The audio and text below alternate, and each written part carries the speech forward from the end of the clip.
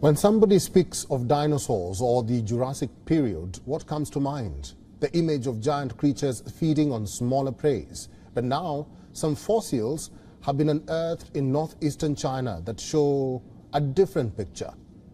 Found in the Liaoning province, the fossil shows a four-legged mammal attacking a plant-eating dinosaur. The fossil of this mammal is the size of a domestic cat. He is entangled with a big two-legged dinosaur. It shows the smaller mammal gripping the jaw and hind leg while biting into the ribcage of the plant-eating dinosaur.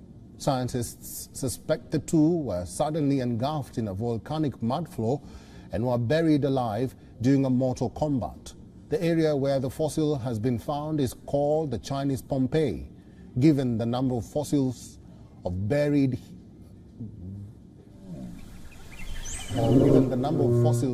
here due to volcanic eruptions.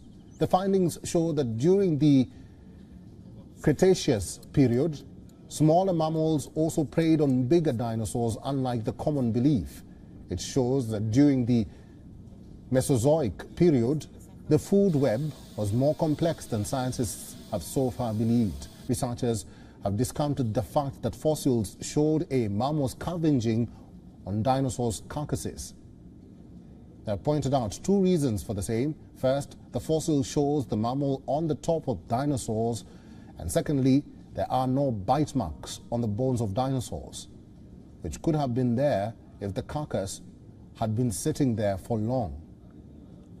With regards to the Repenomamus, largest mammals found in the dinosaur's age, there has been prior evidence of dino-eating habits.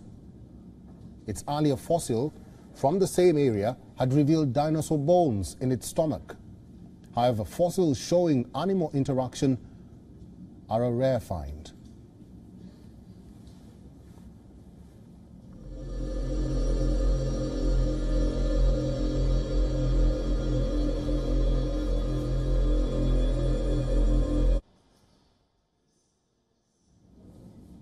WION is now available in your country. Download the app now and get all the news on the move.